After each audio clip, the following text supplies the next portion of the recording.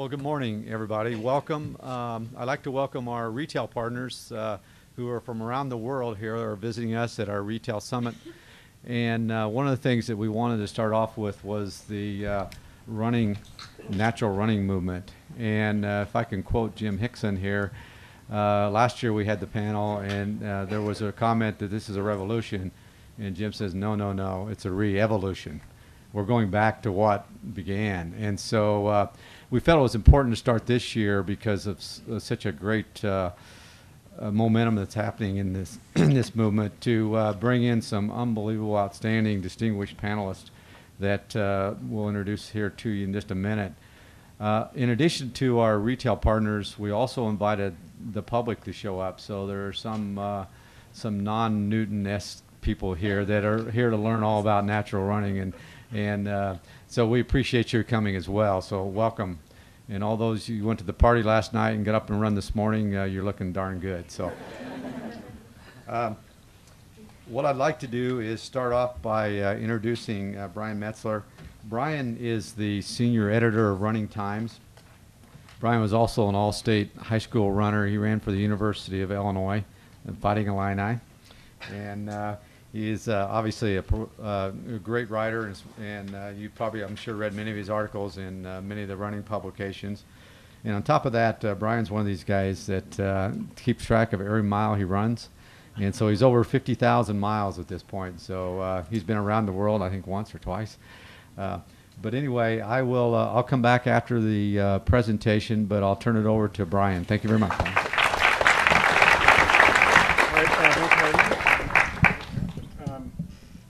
I'm psyched to be part of this because running obviously goes way back with me, and I guess running shoes do too. One of the things I've done for the last 10 or 12 years for various magazines is test shoes. And so prototypes come in, I test them, I have test groups test them out, and then we evaluate them in a magazine. So I've probably tested 500, 750 pair of shoes in the last 10 or 12 years. And so like you guys as retailers, you go through the process of figuring out what you want to buy based on your reasons, and I go through the process of testing out shoes, putting them on runners, and kind of getting their feedback. And it's pretty interesting kind of where running shoes have come, obviously, in the last 10 years, and especially in the last 2 or 3 years. To my left is Dr. Irene Davis, who's the director of running, the injury lab at University of Delaware. She's studied running gait, running injuries and everything for the last 20 years, and is a barefoot runner a lot of the time, or most of the time. Dr. Mark Cucuzzella, University of West Virginia, who's also been studying running injuries. He's also a elite masters runner. He ran 2:34 at Boston this year, and he's run 20 years of sub 2:35 or so. 22 of the last 24 years. Okay, so obviously a fast runner, and he's got some interesting stories he'll tell about how he came to a point in his career running-wise that he thought he was done, and he changed his running style, changed his gait, and now he's running fast again. Danny Abshire, who is the co-founder of Newton Running and the chief technology officer, he's one of the main, if not the main force behind Newton Running, who back in the 1980s started making lightweight insoles footbeds to correct people's gaits, to get people more upright, more neutral, more forward-leaning, and eventually that led to shoe design and kind of where we are now with Newton. The next person, Zola Budd. I don't need to introduce her too much, but two-time Olympian, the last barefoot Olympian, also a two-time world cross-country champion. And she started out as a barefoot runner as a kid, ran barefoot for a long time, and is now a shod runner. She runs in shoes. Danny Dreyer, who I mentioned, who is founder of Chi Running, who was starting some of this back 10 years ago or so, and came up with Chi Running, which is a little bit more holistic approach to natural running, but he can explain that a little bit more than he has. Jay Dicharry, who's at the end there at the University of Virginia. He's a physical therapist by trade, and is the director of the Speed Performance Lab there at UVA. And UVA authored one of the biggest studies of the last year about running impact and how it affects the body with different shearing forces, and Jay will talk about that in a minute.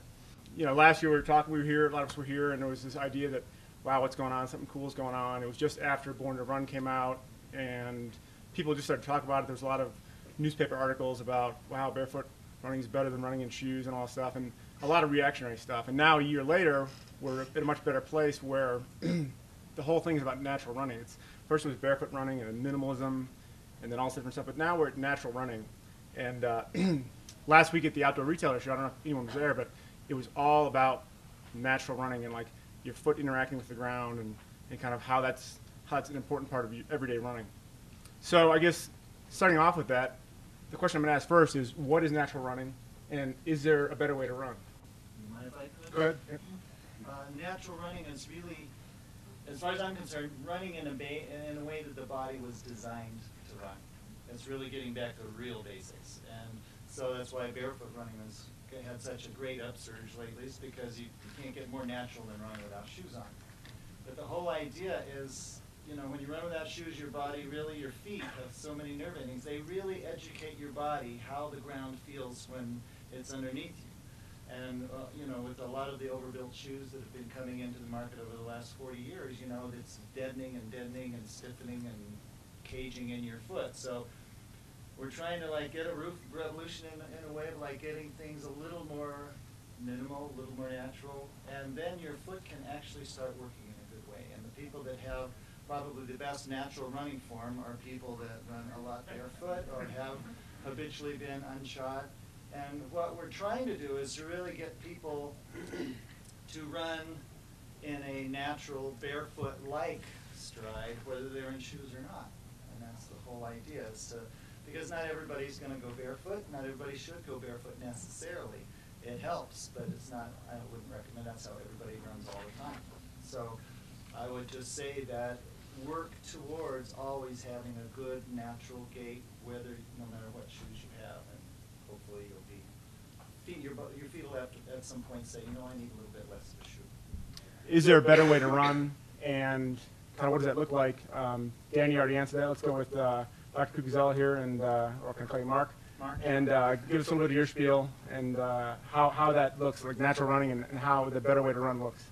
Yes, I'll put this in a kind of simple way. There's kind of the thinkers and non-thinkers. So I have a 5- and a 7-year-old, so the question, what is natural running? And maybe they'll be able to come out this afternoon and to one of the clinics, but they're doing it naturally without thinking, and they do it better without their shoes. Their legs fly out behind them. They have this beautiful forward lean, a cadence of, you know, 90 to 100. Any of y'all have little kids? Do that. But then there's the rest of us who've probably kind of morphed into, you know, shoes and thinking about things and very analytical. So I bring things right back to, and Ian Anderson posted a nice document on runningfront.com this week, basically about if you understand how a foot works anatomically and how your body above your foot, your whole kinetic chain, how does everything work efficiently and functionally in the way that we've evolved over however many years that is. I mean, every single joint and muscle and tendon in our body is there for a purpose. And, you know, I truly believe that the human body was designed to run. I mean, if you go into all Lieberman stuff, you know, why do we have a big toe?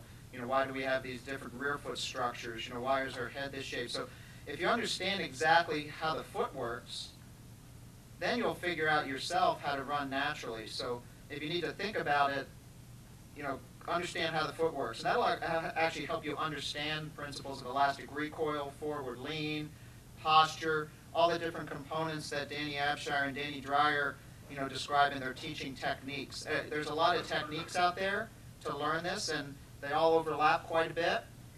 They all have different step processes in how you learn, but the basic principles are very much the same. They put you right back to watching that 5-year-old run. So I'll stop there. Danny, why don't you jump in? Hey, you know, we did evolve to run barefoot, and when we're barefoot, our feet are parallel to the ground.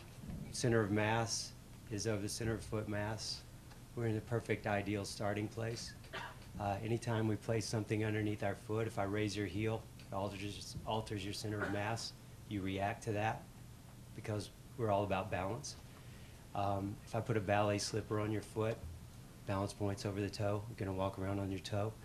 So it's all about understanding the physics and how humans move and how we evolve to be what we are. We have a distinctive walking gait. We have a distinctive running gait. We have a distinctive sprinting gait. And they are all separate. But over the past 40 years, we've been forced into a slightly altered position. That's why we're talking today. If we get a more neutralized position, you'll start in the best position to start your running. And that won't be with striking your heel. That's the walking gait. And it won't be way up on your toes because that's sprinting. So First, you have to wipe away several decades of influence from footwear manufacturers. They thought that, hey, if we could ease that, impact of the concrete and asphalt for these poor runners out there, that will really help them. They didn't realize how they were going to alter the whole body kinematic or whole body movement, because it does. If I put something under your foot, your body's going to react to it. Thus, it's not natural. So I'll leave it at that.